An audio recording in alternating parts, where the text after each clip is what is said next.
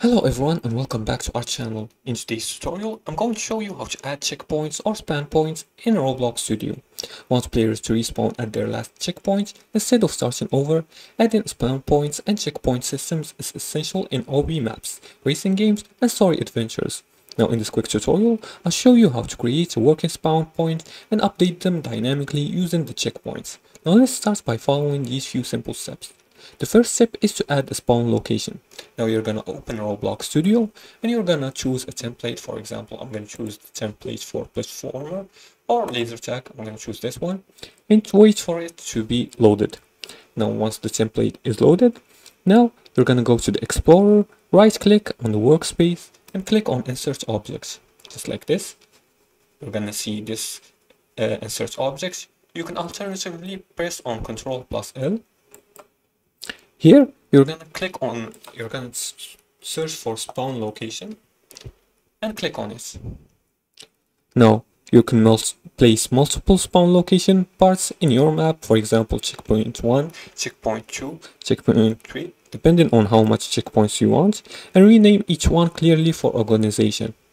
Now, the second step is to set the spawn behavior. You can select all your spawn locations, and in property, you're gonna set neutral to false, so only players with matching team spawn there, and optionally disable allow team change on touch. Now for the third step is to use checkpoint scripts. You can create teams for each checkpoint and assign them through a script like this.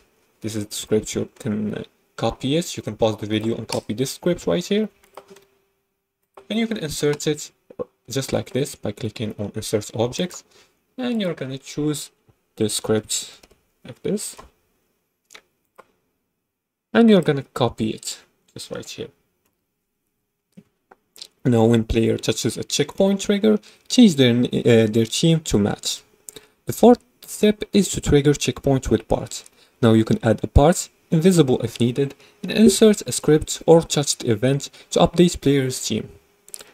And on that, they'll respawn at the corresponding spawn location. And there you go. Now your players can progress and respawn from where they left off. This is great for OBs or level-based maps. And that was it for today's tutorial. If you liked this video and found this helpful, please like and subscribe, and feel free to leave comments below the video if you have further more questions about this topic. Thanks for watching, and see you again in the next tutorial.